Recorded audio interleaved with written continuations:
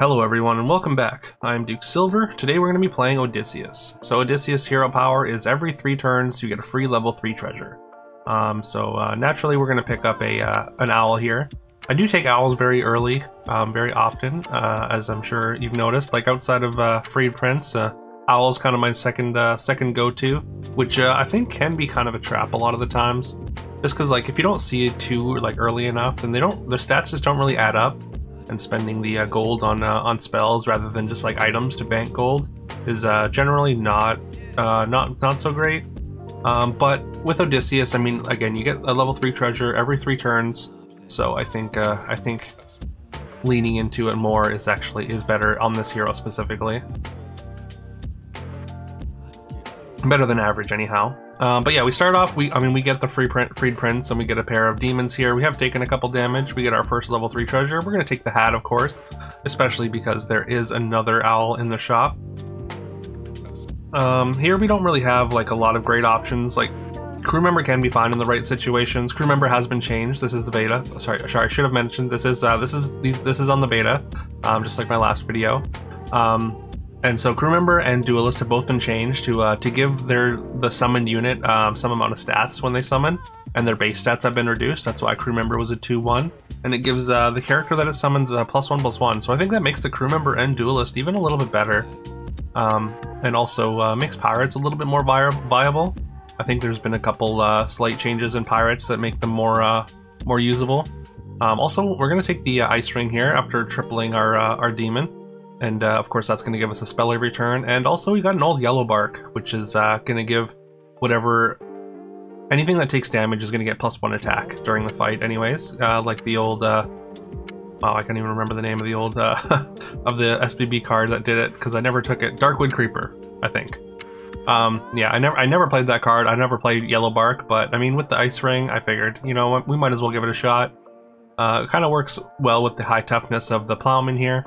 So that's what we went with, and we took the pair. I mean, seeing another level 3 treasure, even though we're getting free ones, is still nice. Of course, there's still a couple level 3 treasures that we'd be happy to pick up. We want Seer's Sphere, namely, and I mean, like Baby Mimic and Magic Bean are all pretty premium as far as 3s go. Speaking of Baby Mimic, we're gonna happily pick that up here, and if we can like get a Baby Mimic onto a Seer's Sphere, then we can start to pop off a little bit if we can get a little bit more spell cost reduction. The 1 cost from the hat generally ends up not being quite enough.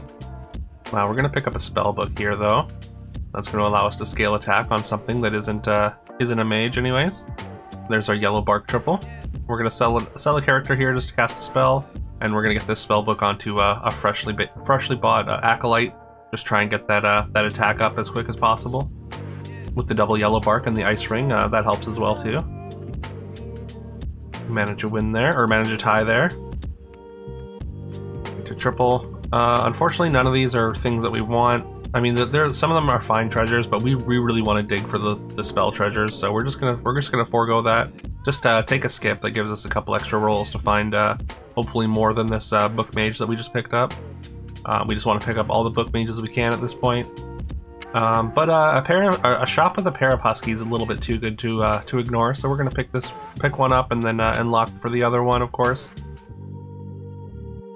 Might have been worth it to just sell the egg for the item there.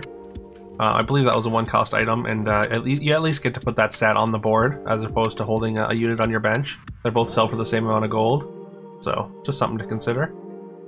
And also locking for the second husky works out well because we get, like, they both want to be in the same slots, so having them like staggered between one turn means that we can have them kind of chase each other around the board here. All right, we're gonna take the scrolls. I was really hoping for double caster, of course, with the Baby Mimic. Like that would have been the absolute best treasure. I mean, broken spell reflector also would have been really good in with this setup, but I mean, 2 combat spells a turn is still fine. We do have to get out of the ice ring, which means that's 1 less spell that we're casting a turn, which gets replaced by the 2 spells from the scrolls. But I think it's good. It's enough better that it's worth the replacement at least.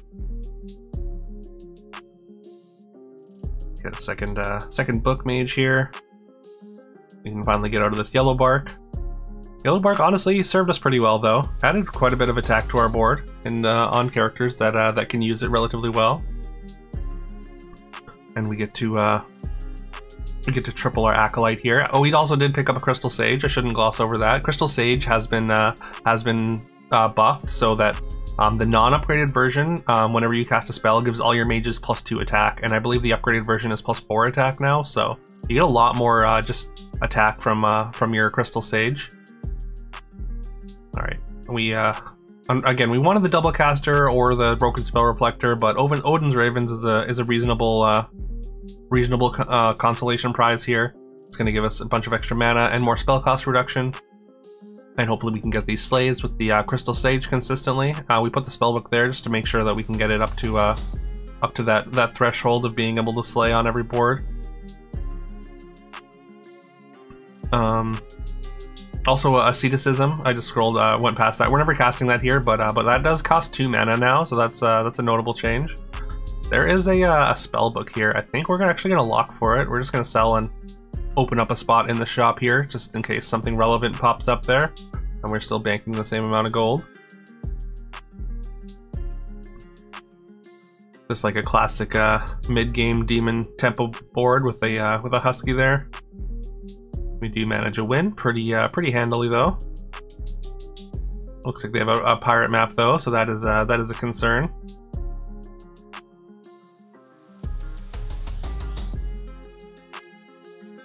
Yeah, we really want to triple this book mage. We want to find Spell Reflector if we can.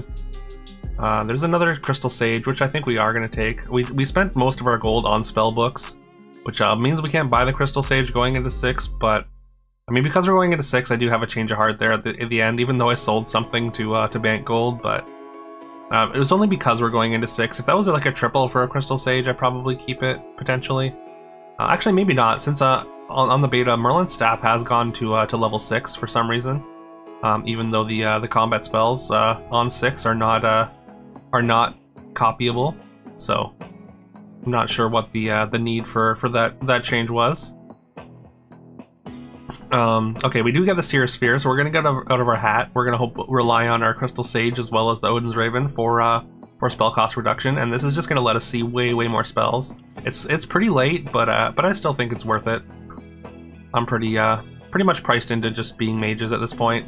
Although, like, if we were to this would be a great spot to transition. Like, if we were to pick up this like Angelic Commander and move a spellbook over to it, then that would be a good way to scale those stats up to a good amount.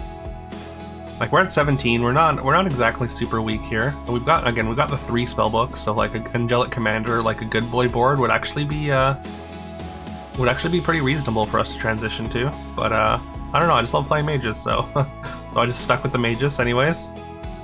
Even though generally, like, the scaling's just not good enough. As I mean, I'm sure all of you know and have experienced. We are going to take a Fire Mage though. That can hopefully help us fight certain comps.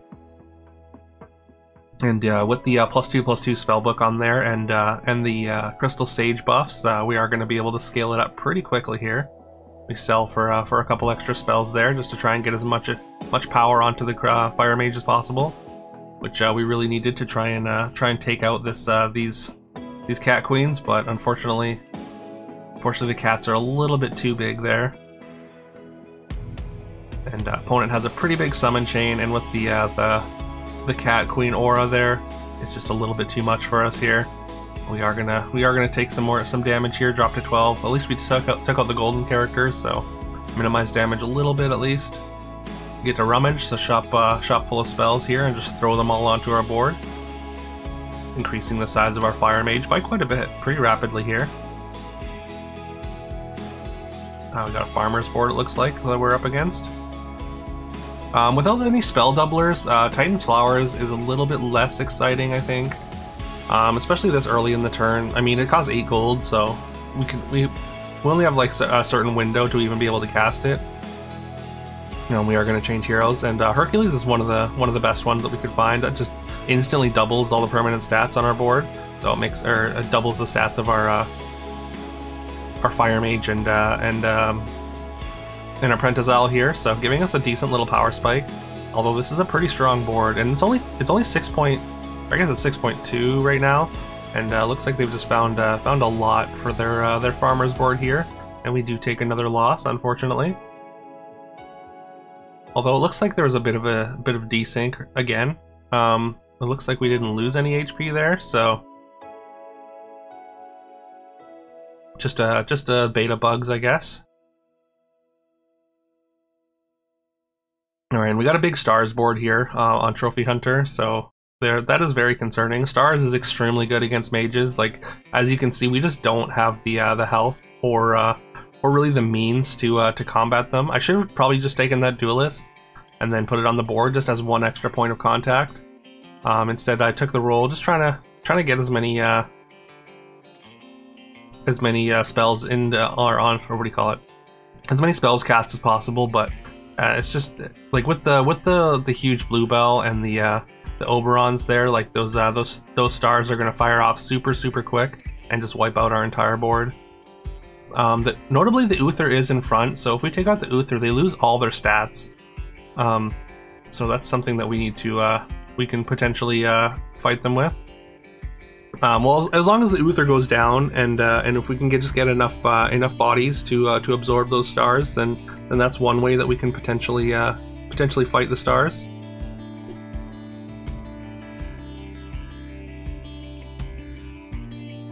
Just looking for spells to cast here. We're gonna sell basically everything we can just to get as many stats in play as possible. This is the cat board. It looks like they did. I think I got a scout on them, and they have increased the amount of cat queens on their board.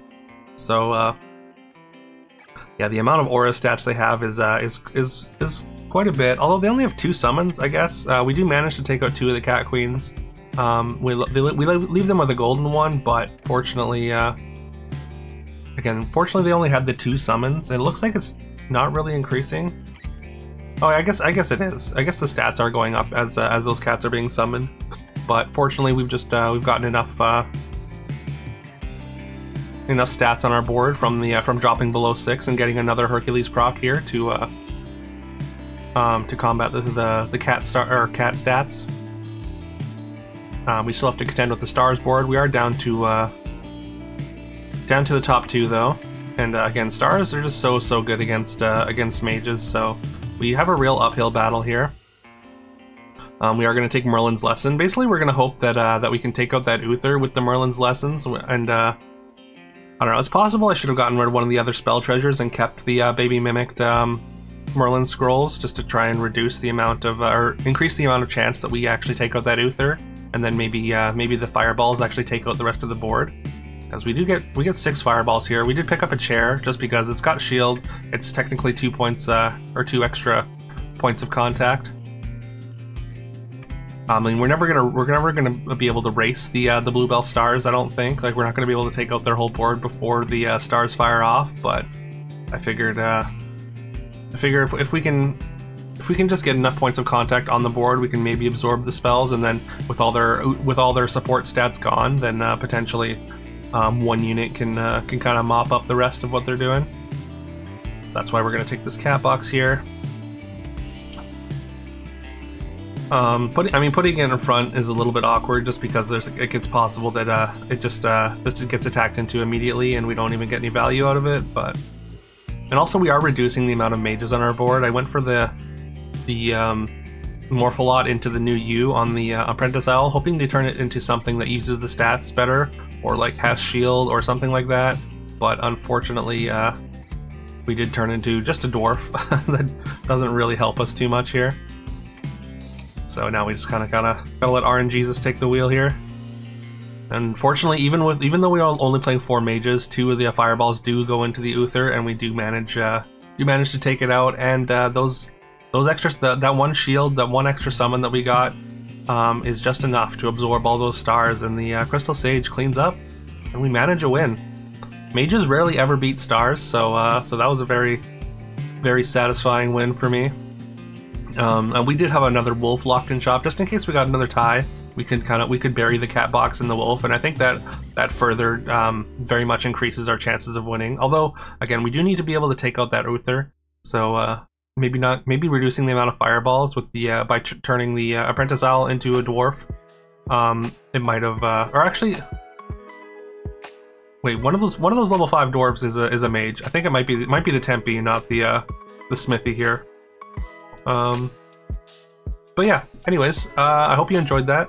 Please let me know in the comments if you did. Please leave a like, comment, subscribe. I would very, very much appreciate that. I hope you have a great rest of your day. Apologies for missing my upload yesterday. Just been super, super exhausted lately. Having a bout with insomnia. So thank you for your patience with that. And anyways, hope you have a fantastic rest of your day, and I'll see you tomorrow.